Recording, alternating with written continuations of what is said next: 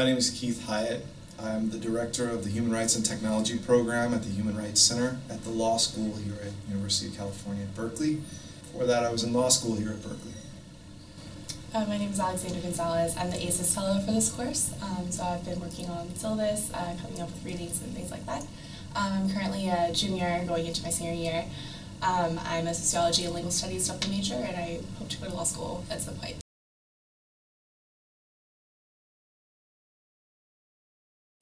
The course that we are designing, the course that we're putting together, will walk through the influence of Silicon Valley in the neighborhood, in the peninsula, in the communities that make up Silicon Valley, and in the products that get designed there, and in the people who work there and live there. So we're going to be connecting a lot of different threads in Silicon Valley, as it's here in our backyard, but that have global themes and that have global application.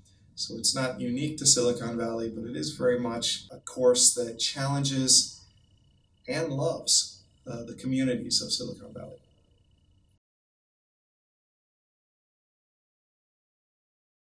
I'm really excited about getting students to take this course. We really want this course to be interdisciplinary. So we want students from computer science, from sociology, from psychology, from legal studies, statistics, and engineering. And really, I don't think that there are very many places on campus for students from different disciplines to come together to discuss some of these big issues that are happening in the human rights and tech world.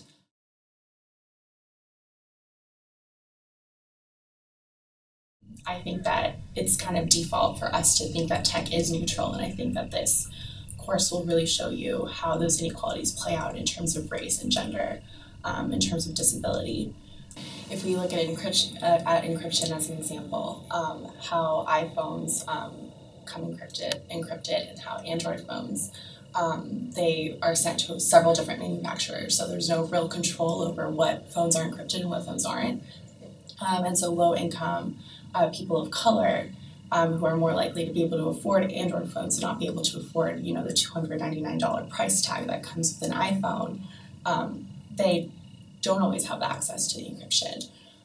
So the people who need it the most, people who tend to be surveilled the most, just because of discrimination, they don't have access to those kinds of protections.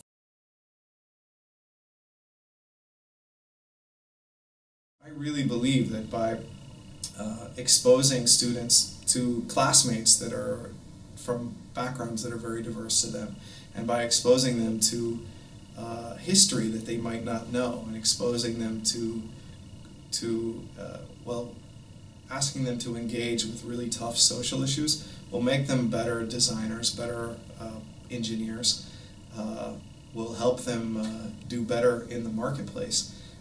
And also, and this is our great hope, that this will result in technology that's more useful for human rights purposes, for civil rights, for inclusion, with products that are designed a little bit more thoughtfully with an eye towards what are the social impacts of this technology that I'm going to create.